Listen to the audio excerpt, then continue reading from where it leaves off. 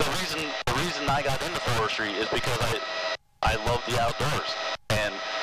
I would be up in arms if I thought we were doing something that was going to impact the long-term sustainability of the forest. I think part of the understanding of the role that timber management plays,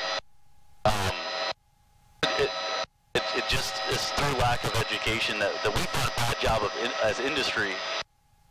to really tell the story of what we're doing out there. You know, we all care deeply about this as well. Some of the bad rap that we got was deserved back, you know, in the late 1800s, going through even probably up till the mid 1900s, where the value of the resource wasn't really looked at long term, and that spawned a lot of the legislation out there to help promote sustainability. Now I think what you see is companies like Nyman that are third generation, fourth generation, that really want to be here in the future, and the only way you can be here as a timber industry in the future is to have trees.